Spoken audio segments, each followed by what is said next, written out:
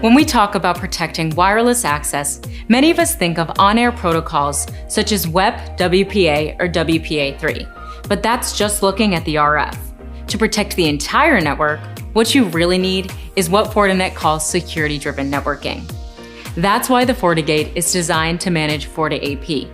By combining next-generation firewall with access-level technology, security is no longer an afterthought. It's the foundation of the network. I'm Alexa Rowe. This is Quick Bite. Fortinet provides you with a single pane of glass for both security and wireless, where security settings can be applied across the board.